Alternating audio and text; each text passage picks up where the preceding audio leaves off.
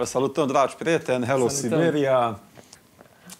O să încercăm să vă povestim tot ce am întâmpinat pe traseu. Cum bine știți, am mers din Satu Mare până în Vladivostok, la Oceanul Pacific și înapoi prin țările fostele sovietice și Mongolia. Am să încercăm de la început să povestim de unde a venit ideea de a porni la acest drum. Cum bine știți, bunicul meu a fost deportat în Siberia. El a făcut mult mai mare lucru decât am făcut noi cu mașina. A venit pe jos acasă, circa 2 ani jumate a străbătut meleagurile Siberiei până ce a ajuns acasă. De aici a și venit ideea când am copilărit foarte mult, ne-a povestit despre oamenii de acolo, cum a evadat, cum a fost ajutat de oamenii din Siberia, din estul Rusiei. Și din mic copil a rămas amintirile frumoase despre acest loc a Pământului. Și tot am simțit că eu odată voi merge. Și acum 2 ani. 2 ani, da. A venit ideea să mergem noi doi. Prima idee să mergem, nu noi doi, a venit ideea să merg într-o expediție și acum 1 an, tu știi exact data, în 27. Da, 27. 27 iunie. 28 iunie. Iulie sau iunie? Iulie. Am hotărât. Anul trecut, da, am hotărât ca să... Nu anul trecut, că deja suntem în 2019. În 2017 da. Am luat decizia ca să pornim la acest drum. Am început cu pregătirile. Noi cum ne-am pregătit, să vă povestim. Deci, primul rând, am făcut traseul. Am ales traseul unde vrem să mergem. Am avut 2 variante, Magadan sau Vladivostok. Da. Și am convenit să vedem ce mașină vom alege și conform mașinii, știind că Magadan totuși este un drum mai greu accesat, da, cu mașini de 4x2, Vladivostokul am citit că totuși e mult mai ok, mult mai ușor. Dar o să vedeți pe parcurs că ajungem și la detalii, că nu a fost chiar așa de ușor, dar să nu sărim așa mult. Acum 1 an am început pregătirile, acum 1 an și ceva, deci înainte cu 1 an a pornirea expediției, am început pregătirile, am ales traseul, dar am simțit că spre Vladivostok o să fie finalizat. Am citit pe forumuri, am sunat, am făcut cunoștințe cu niște oameni deosebiți care au mai făcut traseul ăsta, care ne-au sfătuit și chiar îi mulțumim de această cale de sfaturi. Am făcut traseul pas cu pas. A 2-lea pas, hai să alegem mașina. Asta a fost... Imediat am zis că o să alegem o mașină 4x4, că totuși cine a fost, deci totuși prietenii care ne-au sfătuit, zis că ok, nu o să fie problema cu Siberia, chiar un prieten care a fost zis că e parfum în drumul, deci poți să mergi, mulțumim Tudor. Și Mongolia va fi, de fapt, unde o să avem nevoie de 4x4. Bugetul nostru a fost foarte limitat. Deci noi când am hotărât să mergem și am ajuns deja în 2018, luna august, deci am mai avut o lună, noi tot am zis, sau 1 lună jumate, noi am zis că mergem, sigur că mergem, dar că n-am avut mașina și n-am știut cu ce. Și vizele care ne-au costat mult mai mult decât am crezut. Ne-a rămas un buget extraordinar de mic pentru a achizița mașina. Între timp am avut un drum de afaceri la București în care un domn taximetrist m-a luat de la Gara de Nord până în centru și am mers cu un Dacia Logan care avea pe bord 980.000 de kilometri și chiar întrebam de la taximetrist dacă sunt real și au zis că Nu-i sigur că sunt real, că s-a mai oprit, s-a mai rupt cablu sau ceva, când 1.000.000 de kilometri sigur are și nu prea au avut probleme la motor. Când am venit acasă, cred că deja te-am sunat de acolo, că gata, ne-am hotărât, mașina va fi o Dacia Logan.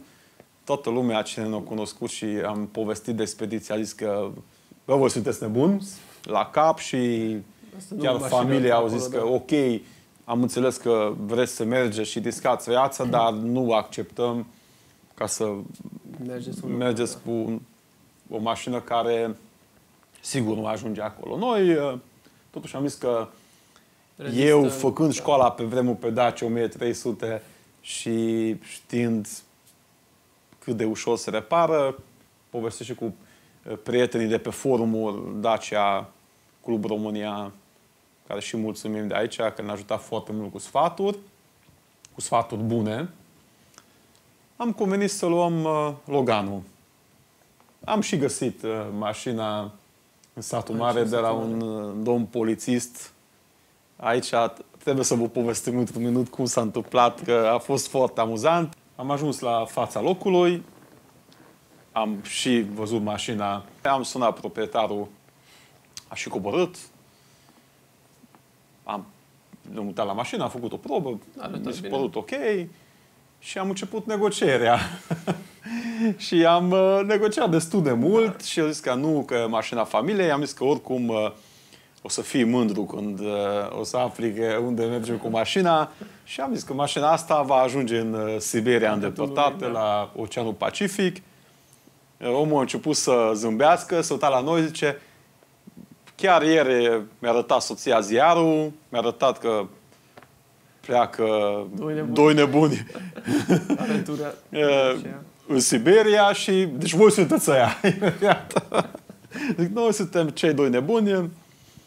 Am negociat, a lăsat din preț și am început pregătirea. Am avut mașina, am trezit că mai avem 3 săptămâni, 4 săptămâni să pregătim mașina. Am ajuns la un prieten, la Nelu Nastor, cunoscând de vreo 15 ani, am știut că este foarte profesionist în ceea ce face. Cu mare încredere, am avut o mare încredere că o să facă o muncă extraordinară. El ne-a zis că cam 2 luni durează până ce pregătește mașina pentru un drum extrem în Siberia. Noi am zis că ok, hai 2 săptămâni. Da, hai 2 săptămâni. Și omul a zis că încearcă să facă tot. Între timp, noi am zis, hai să și foliem mașina, să arată puțin altfel decât prietenul nostru Jolti, SMRI, de la Jolti Sfrep, a zis că ne face totul gratuit ca sponsorizare, atunci hai să arată și bine mașina. Între timp ce era desfăcut la service, a luat-o ușa, a dus la foliat, deci au colaborat foarte bine și noi am primit mașina înainte cu 2 zile, 2 zile, da, de a porni. Și aici,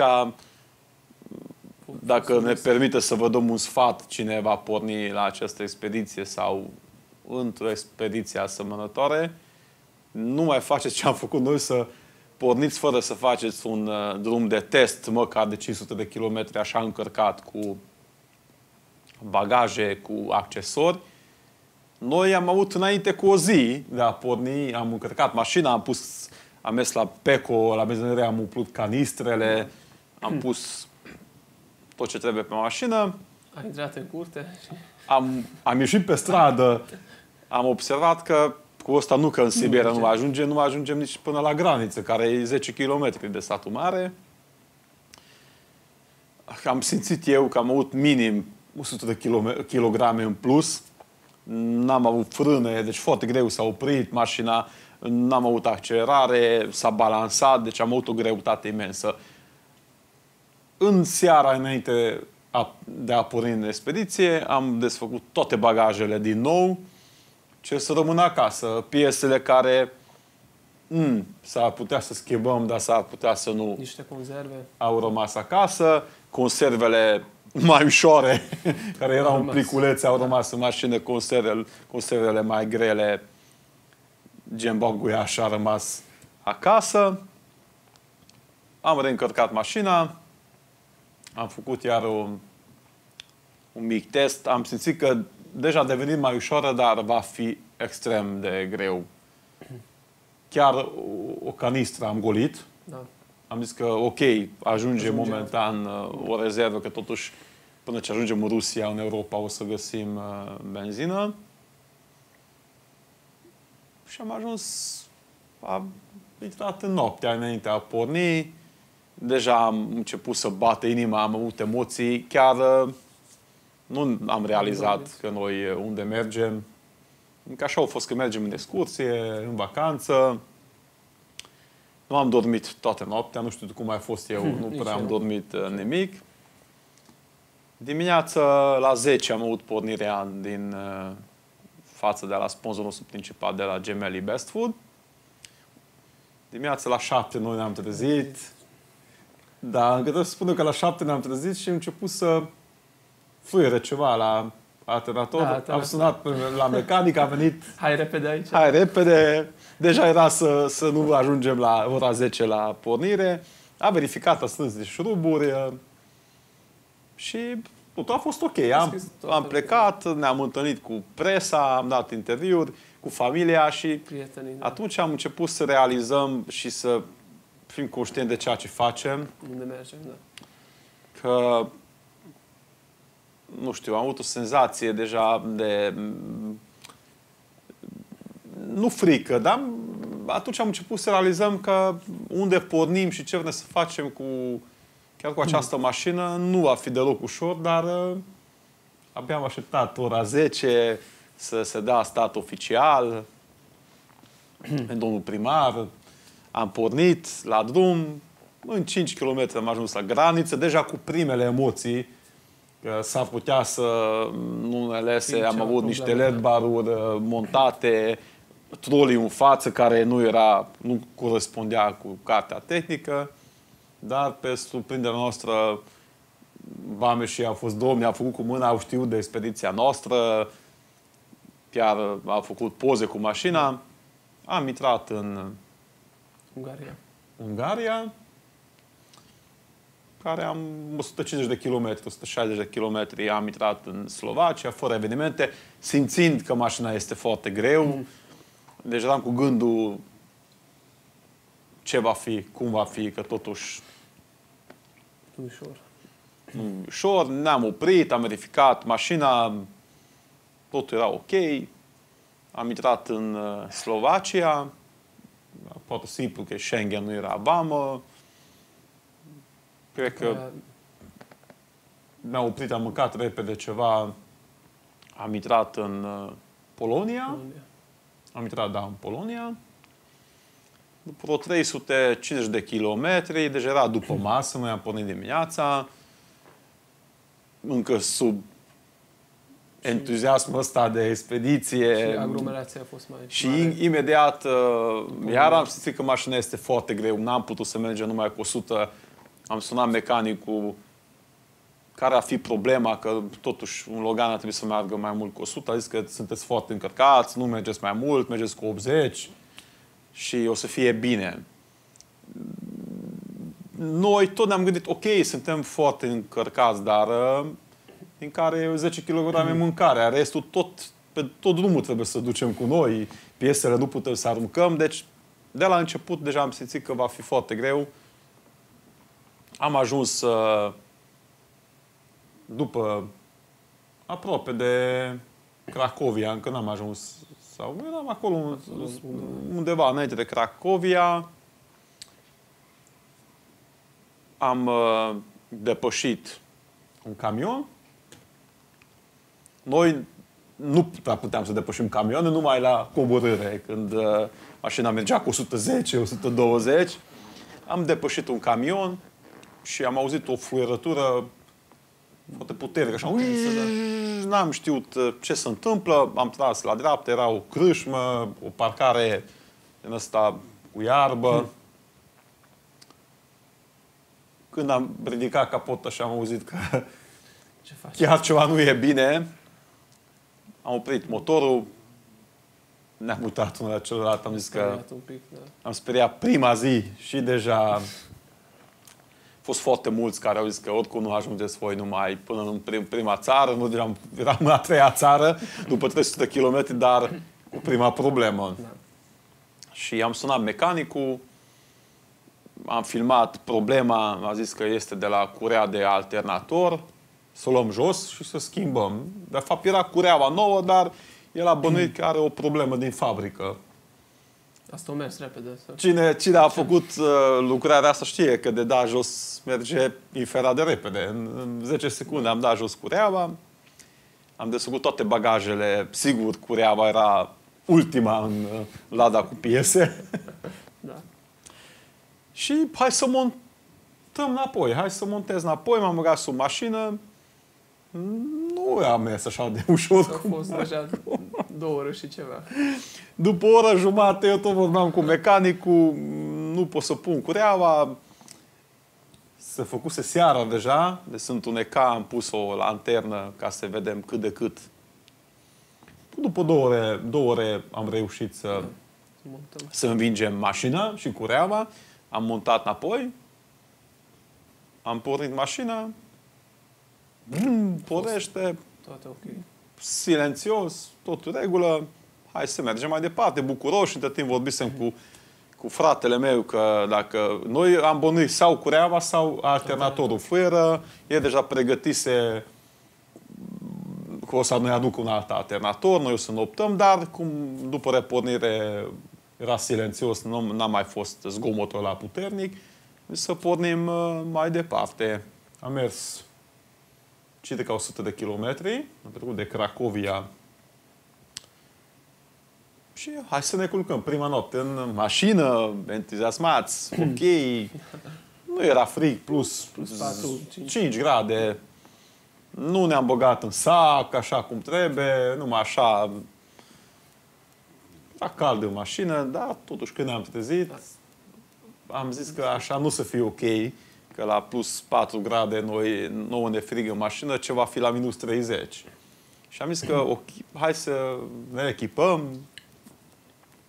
Am pornit la drum, cu emoții dimineața când o să pornim mașina, dacă o să mai facă sau iar revine problema, dar nu, a fost silențios, am pornit la drum, am sunat bucuros mecanicul, totul e în regulă, sunat pe fratele meu, poți să-ți faci treburile, nu mai trebuie să vii, mașina e super ok.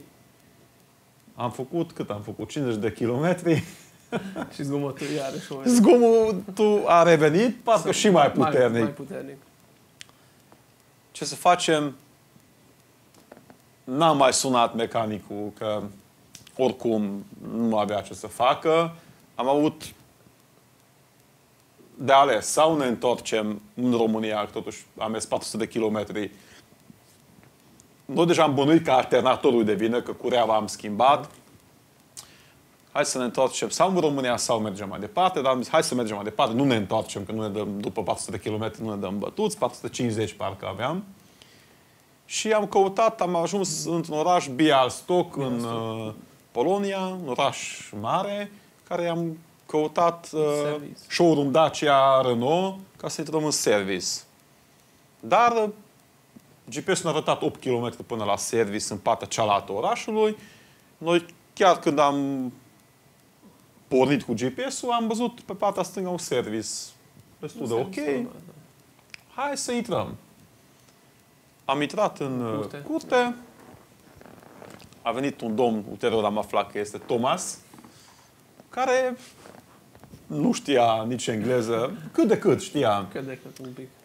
Am explicat, am arătat, se auzea că avem o problemă. A zis că ok, nu-i problemă. Ia face. Rezolvăm. A venit de timp și proprietarul care ne-a întrebat ce facem, unde mergem. A văzut pe mașină colantant Hello Siberia. Știa engleză bine, i-am povestit că mergem în Siberia. A zis să intrăm în service cu mașina. Sigur, noi am zis că mai avem o curea în plus, că am avut 2. Pe platoul serviciului am desfăcut tot bagajul ca să găsim a 2-lea curea. Era plin cu conserve, cu de toate. Oamenii s-au adunat. Am intrat în service. Circa 2 ore a durat. Am măsurat cu laser. Nu știu ce a făcut, că nu uită timp încărcam bagajele înapoi. A zis că a găsit problema. Cureaua nu era pus. Cred că din start nu era pus bine. cum și mecanicul nostru s-a grăbit și noi, a schimbat cu a doua curea a pus poziționat bine, am pornit mașina, super fain. Noi cu emoții, iară că, ok, super fain, deja am mai întâmpinat că a fost super fain și după 50 de kilometri s-a stricat, dar au zis că sigur nu o să avem probleme, că asta a fost problema și primul nostru lucru pozitiv din expediție care nu ne-a lăsat să plătim. Da. A zis că nu plătim nimic, fiindcă avem noi nevoie de bani. Mergem în Siberia și el s-a văzut sceptică cu mașina asta, o să ajungem acolo, dar am rămas bun, am făcut poze cu Toma și cu șeful lui. Am dat un cadou noi, cred, o șapcă de baseball cu Hello Siberia. Am pornit la drum, într-adevăr, mașina nu mai făcea. Am ajuns în Lituania, care nu ne-a impresionat cu nimic. Ca și în România. Okay, da. Ca și în România. După Lituania am intrat în Letonia. Am avut așa, hai să mergem, să ajungem la Marea Baltică, prima mare din expediția noastră. Am ajuns, încă era lumina zilei la Riga, în capitală, dar am intrat într-un ambutoiaj, era circulație imensă, până ce am ajuns la mare, s-a întunecat, n-am mai văzut marea. Am zis că oricum o să mai avem posibilitatea să vedem și oceanul, hai să mergem mai departe. Am intrat în Estonia, care față de Letonia și Lituania este mult mai plăcut. Imediat ne-am dat seama că este și mai dezvoltat, mai curat, mai frumos. S-a întunecat, era deja... Ora 11 sau... Nu, era încă pe la 9 am intrat în Estonia și am luat drumul spre Tallinn, capitala Estoniei. Nu era circulație, chiar a fost ok. Am ajuns undeva la miezul nopții în Tallinn, un oraș ca și în vest, toate orașele din vest, foarte curat, foarte elegant, foarte modern. Nu prea era cum era noapte, nu prea am vizitat, dar am trecut în centru, ca să vedem, nu era circulație, chiar deloc nu era circulație. Am zis că ieșim din Tallinn, o să ne culcăm. A doua zi o să intrăm în Rusia, am avut mari emoții. Totul mi-a zis că va fi greu, cu întrebări, cu interogări. Deja noaptea din Tallinn a început să urce pulsul, deja numai la chestia asta ne-am gândit, să nu avem probleme. Prima vamă unde intrăm cu vama adevărată, că până atunci am trecut că este Schengen. Am ieșit din Tallinn, dar nu prea am găsit benzinărie. Am venit 100 și ceva de kilometri, era ora 2 dimineața. Primul semn că deja ajungem în frig, în nord, a început, nu a nins, dar ceva, nu știu ce a căzut, nu era nici ploaie, ceva, chiciură sau nu știu. Și am întâlnit indicatoare cu reni. Deci nu mai erau vaci sau... Și am zis că deja ajungem spre polar, deci o să... Deja am simțit Siberia, cum ar veni.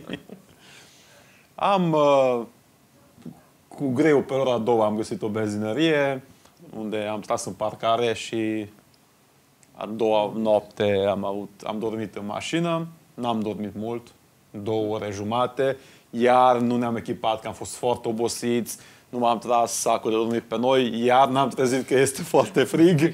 Era deci undeva la 0 grade, chiar 1 grad. Nu era cald.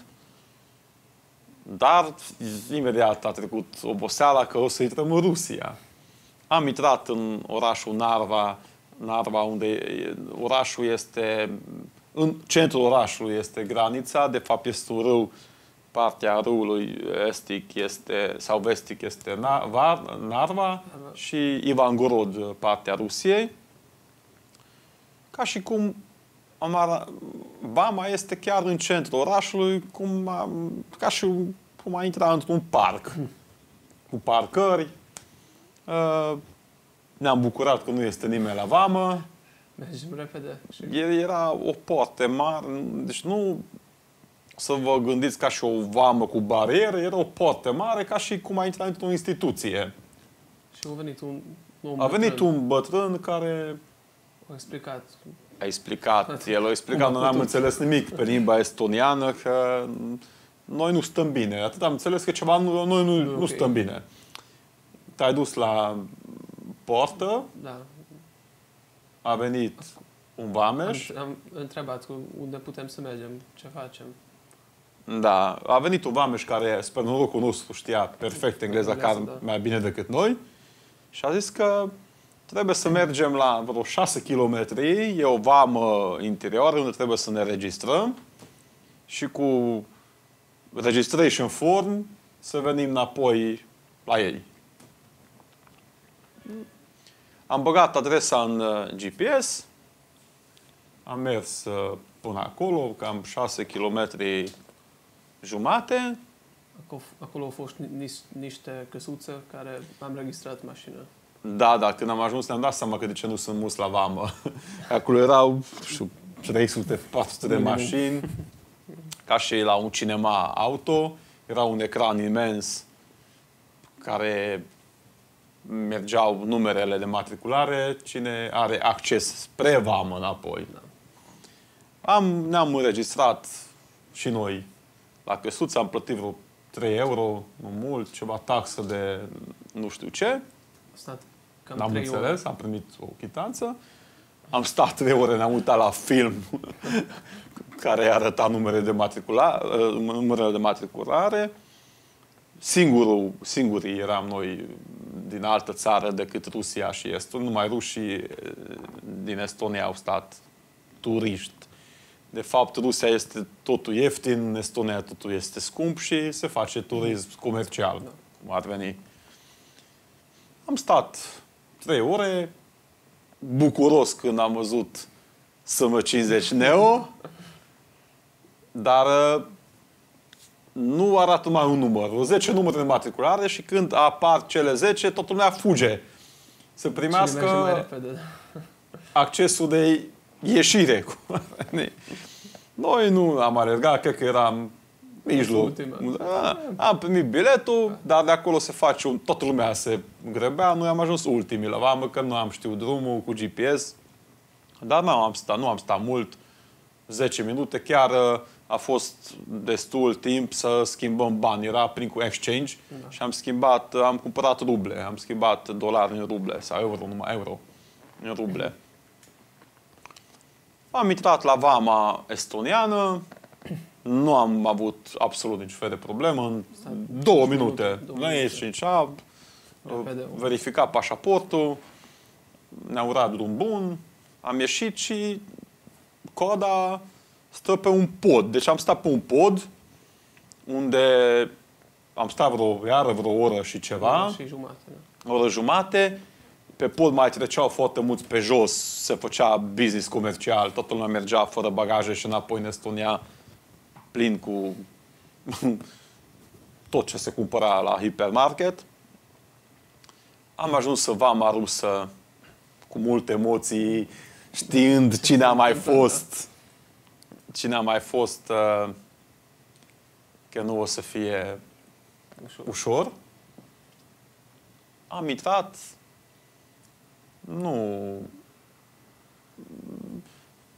a venit un domn care pe rus a zis, ne-a dat o hârtie că trebuie completat. Noi am căutat pixul, dar nu am înțeles nimic. Era numai în limba rusă. Ne-am dus la ghișeu, toată lumea a deja dat foaia completată. Noi am dat foaia gol. S-a uitat la noi, era o doamnă care n-a înțeles de ce dăm noi așa gol. Am zis că nu înțelege nimic. Doamna, spre norocul nostru, a știut puțin engleză. A zis că nu-i problemă, ne-a dat un alt formular care era pe engleză și conform ăla am completat formularul pe limba rusă. A venit 3 vameșe la mașină. Mașina noastră a atras cam toți vameșii ce erau în zonă. Cu un cuțel, am mirosit pe acolo. Ne-au întrebat unde mergem. Mi s-a părut, am zis că mergem în Siberia și a zis că știm că este foarte departe, 10.000 de kilometri. Am zis că știm. Dacia și mergem, că este o expediție. Am verificat bagajul. Am verificat bagajul. Bineînțeles că toți ceilalți după noi, cine a stat la coadă, avea totul completat și a devenit puțin nervoși că noi țineam rândul, dar vameșul a arătat la calm, zis că nu vă faceți griji, că nu e nicio problemă. Noi am împachetat înapoi bagajele, ce n-a desfăcut. După vreo 20-30 de minute de stat la vama rusă, am intrat s-au deschis porțile Rusiei. Am mers repede la prima benzinărie. Am stat puțin la coadă, că totuși benzina în Rusia este aproape la un sfert de preț față de Estonia. Și cam toți din orașul Narva și din jur acolo merg să alimenteze. Dar am mers ok. Prima dată am întâlnit că trebuie să plătești înainte, după care poți alimenta. Știind acest lucru de la prieteni care am mai fost, am urcat în mașină și mai am 100 și ceva de kilometri până la Sankt Petersburg. Destinația noastră, unde am avut rezervat hotel. Deja abia am așteptat să ajungem să facem și noi o baie. Era a 3-a zi în expediție, a 3-a noapte.